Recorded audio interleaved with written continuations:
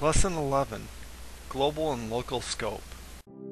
To follow along with this lesson, you will need to create a new empty console project and add a new file named main.cpp to it. In this lesson we introduce the notion of scope. Scope can be applied to many things in C++. For now we will cover the case of scope for variables and give additional background on what we've already covered. In previous lessons we showed how to output a variable with code like this. If we switch these two lines of code, however, the program doesn't compile. Instead, we get an undeclared identifier error in the first line. This is because the variable that we are trying to output, iNumber, hasn't been declared yet. The variable is declared in the next line. This illustrates the idea of scope. The scope of a variable is defined as the region of code where the variable name is accessible. In this last case, the cout statement was out of the scope of the variable iNumber. Let's look at another program. To understand scope, we introduce the concept of a code block.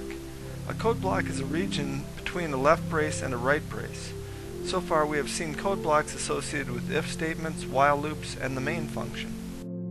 The scope of a variable is defined as starting at the declaration and ending at the right brace of the enclosing block, like this. Variables that are enclosed in a block are called local, since they are localized to that code block.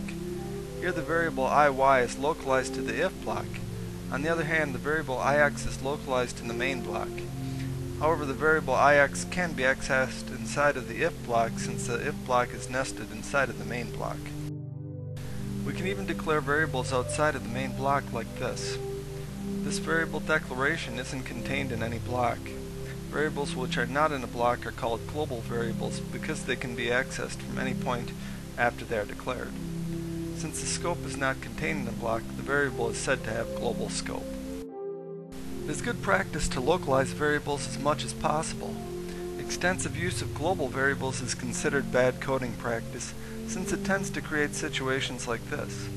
Here we have a global and a local variable with the same name. If we run the code, we see that the local variable is outputted to the screen. When multiple variables have the same name, the more localized variable hides the rest.